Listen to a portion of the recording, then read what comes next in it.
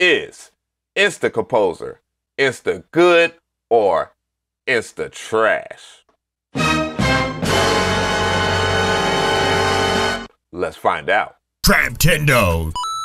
What is going on, peoples? DJAve here, and we're going to check out Instacomposer in this video. I'm going to do a review on it. I'm going to weigh in with my pros and cons, and I definitely want to hear from you guys in the comments section. By the way, it does work for both Windows and Mac and all DAW, so make sure that you know that. The link will be in the description box, and I definitely want to hear from you guys. Is it Insta good or is it Insta trash? Like I said at the beginning of the video. And we'll see firsthand of all of this functionality, and I will let you judge that, of course. When you click on the link in the description box, it will take you to Plugin Boutique. It does help support my channel at no additional cost to you, but I also want to point out that there is a demo version, so they're not trying to hide anything from you. They just want you to check it out. So let's begin. So here is Instacomposer in the flesh, and this is how the UI looks like. What I'm going to go ahead and do is just play a preview. So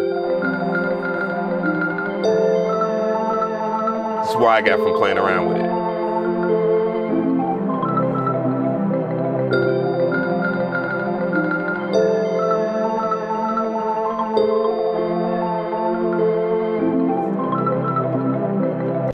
My first impressions of this was, man, if you are a sample pack creator or a loop sample pack creator, this is kind of like a great tool for you to own. But more so on to the functionality of this, the one thing that I did notice was the scaling was a bit off when I started off, and by going into menu and selecting the UI scaling, you can raise it all the way up to 200%, and 200% is a little too big for the screen, and I would just choose like 120%. The reason why I chose Ableton Live is because it's clip-based production, and again, if you're like a sample-based producer and you have a ton of VST plugins, and you might have beat block or whatever, or you just need a basic idea, this is where Instacomposer shines. I know a lot of people don't like for me to talk about these type of tools, but hey, you know, it is what it is. So it's broken down into 5 different channels. Your first channel by default is a melody channel. Then you have a rhythm channel, and then you have a bass channel, pads, and chords. So, you know, I just want you guys to see, you know, its functionality at hand. You have an area where you can use a predefined root key. Like I have right here, I had a F minor. So I'm going to go ahead and select maybe an E minor, something a little different. I just keep it on minor for right now.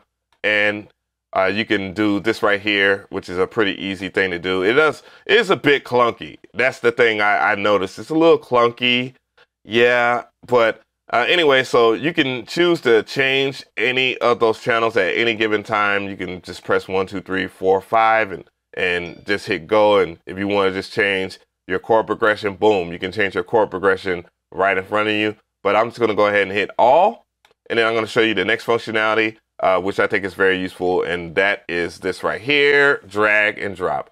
So if you're into dragging and dropping your MIDI over into maybe your MIDI channel, or what do they call that? Your channel in FL Studio, or into your clip, you can. It works the same. Just trust me on that.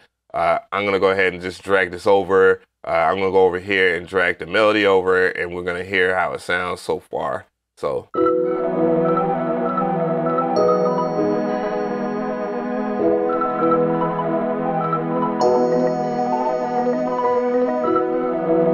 now, what I've noticed from using this device here, some of it sounds a little samey. You also see that, you know, they are based off of whole note progressions. Also, the other thing that I want you guys to see, though, because I know a lot of the music theory purists out here will say, well, you're not learning music theory when you use these type of plugins. Well, guess what? You are, because it will tell you, you know, like E sus2, G sharp minor, E major, and a B major is what this progression is made up of. So that is a strong tool of expression. I've clicked on this, and you can also change your different progression to whatever you want it to be. So let's say, I guess, was that a B major? Let's go with a major ninth with a sharp, boop. Do that, Let's hit go. And now you can kind of just change whatever. Try to pick out sounds that will sound more realistic or whatever. And give people an instance of.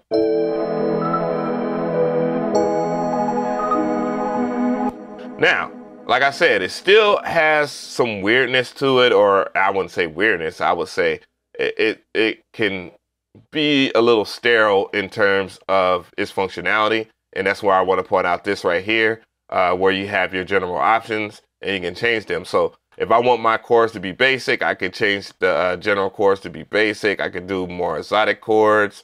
I could do more population. I could do chromatic. You know, you could do less or more, and you can double click. You can double left click or double click, and it will reset that parameter just in case.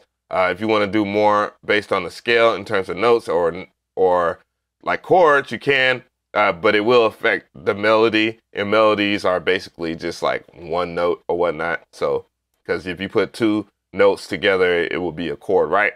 So you could do that.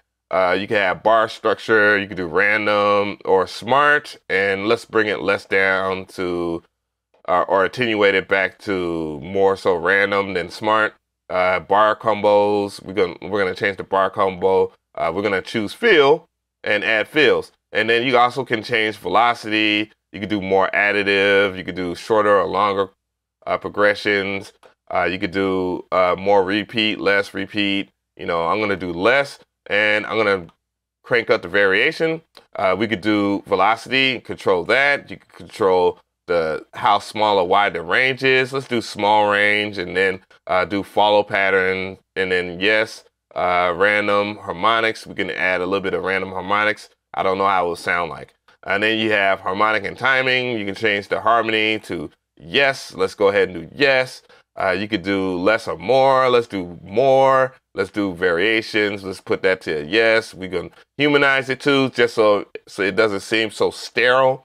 You can offset. Let's do a lot of offset here. We're going to exaggerate it. And sync harmonics. Let's go ahead and crank that up to yes. And then choose a little bit of strumming, because you don't play stuff realistically like locked into a grid. Let's be real about that. And then do some occurrence, boom, and then we'll just have it on all, boom.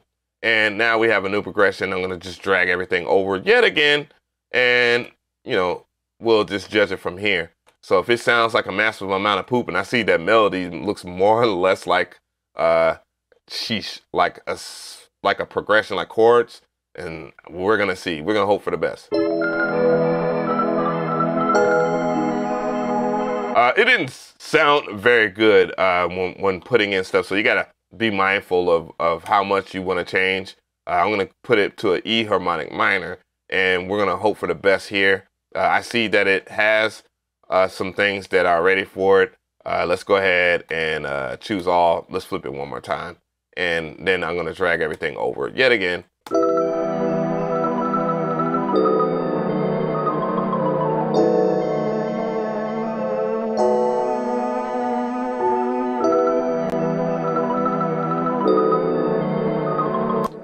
Yeah, I would say that sounds like an E harmonic minor. That sounds a little metro boomy. Again, there are other options that you have up here on the top. You can have track mode, you can edit. Let's go over here and you can transpose. So if you want to transpose up 7, then you can do that. One thing I see that's missing that usually are on these music theory plugins, like I just changed that. What if I want to go back? There's no undo button. So I will definitely use that as a con for later when I talk about, you know, weighing in on the hot takes or whatnot. Then you have panic, just in case if the plugin starts acting crazy or whatever, you know, but I'm not using it in the sense that I'm tying it into a plugin natively. Again, one of the things that I want to point out here is that you have the ability to change the beats and bars, so you can change time signature. So what if you want to write like a 6/8? You can change it to a 6/8. I highly recommend whatever DAW that you're using that you make that adjustment. So I'm going to make this into a 6/8 time signature, and boom. So let's go ahead and do that. Roll go, and let's get out of editor mode and then just do the drag and drop thing again. And we're going to hear how it sounds like, of course, momentarily, and see if it does anything different here. So.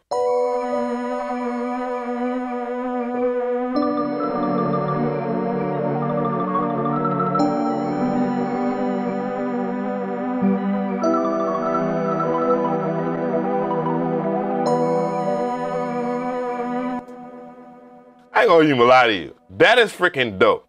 Time signatures are something that we ignore all of the time because 4/4 is very common, and that's 4/4 is actually, when you see a C on sheet music, that means 4/4 common progression or common time signatures there. So I'm very impressed with that feature. For those who are wondering what other plugins I'm using, I'm gonna go ahead and close Instacomposer and pull them up. I'm using Analog Lab V, if that's how you say that, by Arturia. I'm using that on both channels here. And then I'm using Mellotron, at the very end of that, which is also an Arturia plugin, a part of the Arturia V collection, which one, if it goes on sale, I highly recommend this. But I'm pretty sure you guys already know that this is fly. So, tell me how you feel about this plugin. I definitely want to hear from you guys in the comment section. Is Instacomposer good or is the trash? I definitely want to hear from you guys. I'm going to weigh in with my hot takes. So one of the pros that I would say, as far as me just opening up and playing with it just firsthand, because that was my first impression, and I know how the plugin works. Of course, I dabble with it a little bit. It seems like a very good tool for people that like to create their own samples. So it has that tool there. So yeah, just use your imaginations. If you have a whole bunch of VST plugins, especially some of which where you can create orchestra or world ethnic type production, you know the vibes here. Con, I think the UI sometimes from WA Productions is a little nutty, but I would say they did a great job of not convoluting it with too many options where you just like, man, how does this work? It's very simple to use. You can drag and drop all the stuff in there, and I think those are great pros that I want to point out. I know a lot of the music theory nuts out there just do not like these type of plugins, and that's why I would say the biggest pro would be that they at least allow you to see what is the chord that is being passed in every part, and that's where I would say it's another con that it works in like whole notes as far as the chords, and that's a bit displeasing, but again, you can edit it, so that's a pro there. You can edit this stuff after the fact to get it the way you want, or you can just drag it into your channel in FL Studio or into your piano roll in any other DAW, I guess would be the best way to say that. So that is a huge plus in itself. Do I give this the stamp of approval? Well, I would say about 80%.